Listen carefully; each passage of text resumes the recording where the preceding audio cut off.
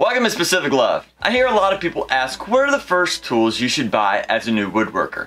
And looking at all of the expensive tools, some of them costing well into the thousands of dollars, I can only imagine how overwhelming it can be for new woodworkers to look at these and go, what in the world do I need this for? So let's just keep this simple. I'm going to list the first 10 tools that you should get as a new woodworker. So let's begin. Oh, and I'm not sponsored by any of these tools. They're just here as an example. Now first up, I'd strongly suggest getting a circular saw. Now in a lot of these tools you'll see them in corded and cordless types, so that just depends on what your budget will be. I prefer the cordless because they're just a little more versatile, but the corded ones usually are a decent amount cheaper. In any case, just make sure you get a good brand. Don't have to be these, just do a little research on the brand you'd prefer. You can get several different types of blades, some more aggressive, some if you want a better finish. And the great thing about circular saw, you can change the angle of them, so you can do multiple types of cuts, specifically the angles. You can put a straight edge, you can get a nice, straight, smooth cut with them. You can also usually change the depth, so you can cut several different thicknesses of wood. In any case, definitely get your circular saw. Now for number 2, I strongly suggest getting a drill. I have an older style here, which has a corded and the new cordless. Now one of the things, if you're looking at one of the older style, is on the chuck a lot of times you'll have to have a key, and it's just an extra step whenever you're trying to put in bits or whatever you're trying to use it for. In the newer versions, usually you can tighten it just with your hand here. I prefer this because you don't have to worry about having that key because it can easily be lost. In any case, get a good quality drill and it will definitely come in handy. And please, please do not get on Amazon and buy a $20 drill. It will not last. You will not be happy with it. Go buy a decent quality one, and that way it should last you many years. Now for number 3, I strongly suggest getting a good quality tape measure. Now you can get them in a multiple brands, shapes, sizes, colors. Main things to look out for are the lengths. These are both at 25 feet, and then this one's at 16. Get at least a 16, but I wouldn't go bigger than the 25. You just don't need it. Make sure it has a good clip on the back. Make sure it has a good lock here so you can lock everything in place and you're doing measurements. Also make sure all of the measurements in here are nice, clearly labeled, and you can easily see them. That way you can go out and use this in a multitude of areas. In any case, get you a good quality tape measure.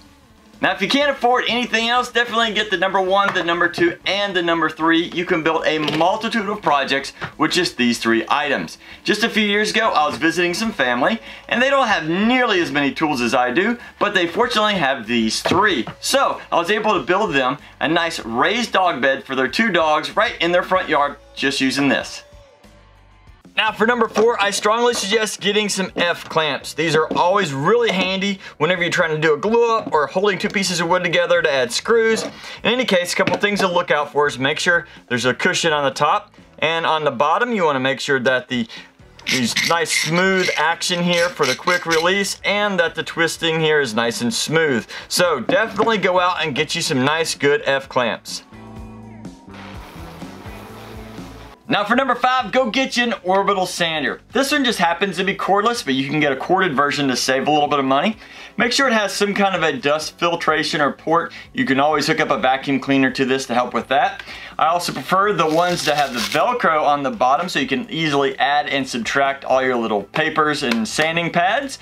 Now this will save you a ton of time on all of your sanding projects. So go get an orbital sander.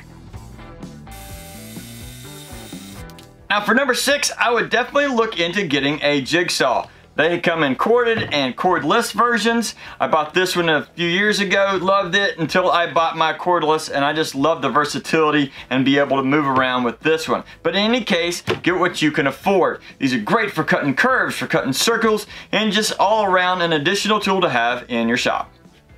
Now the great thing about a jigsaw is it takes wood cutting blades, metal cutting blades, so it can be very versatile. One thing I do recommend is to look at the type of shank that the tool uses. For example, this is a T-shank. It has a little protruding on each side, and so the tool can grab it real snug on each side and less likely for it to get pulled out. So I would definitely suggest getting one that has a T-shank. Now for number 7, I'd suggest getting a speed square. I did not know how much I would use these until I got one. They're great for whenever you're trying to do 90-degree angles on stuff. You can line stuff up, clamp one in position, and you know this is going to be 90 degrees from this. Great thing about it, specifically if you have the smaller ones, if you're trying to do angle cuts on wood, it has angles along this edge here. You can carefully go out, say I wanted it 10 degrees, there's a 10-degree cut. And that is just an easy way to use some speed squares. There's also a number of versatile other uses for these, but I'm not going to get to them right here in this video. But go out, get you a speed square, they're very, very handy. Now if you plan on doing woodworking for a while, I'd suggest getting a set of chisels. In reality though, I really only use a 1/2 inch, 3/4 inch, and 1 inch most of the time. Now I don't suggest going out and buying top of the line for your first set of chisels just because, well, you're going to be using and abusing them and you're learning. So don't get the very bottom of the line either, just because it won't hold an edge very well. Now, once you get them, I definitely suggest sharpening up to you have almost a mirror finish. For example, if I ran my finger sideways across that, I would cut myself. You need them nice and sharp and they work great. So go out and get you a decent set of chisels. Now next up, I would suggest getting a miter saw. In my case, this just happens to be a sliding miter saw. That just means I can cut boards out further. Now, the great thing about a miter saw is that the base pivots, so you can cut angles on your wood real easily. The top pivots, so you can cut angles that way, or a combination of both. Now, go out and get a decent miter saw. You don't have to get the top of the line. To get a decent one, it'd probably run you somewhere between $200 and $300, so keep that in mind. So, go out and get a miter saw.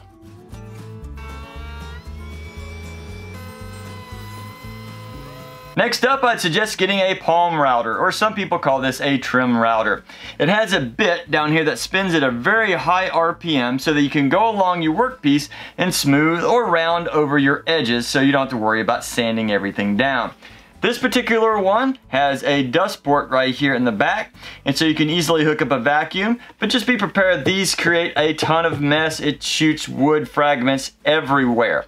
I prefer the cordless version just because of the versatility of it. You don't have to worry about the cable getting in the way of your bit or what you're cutting. In any case, you'll get you a trim or palm router.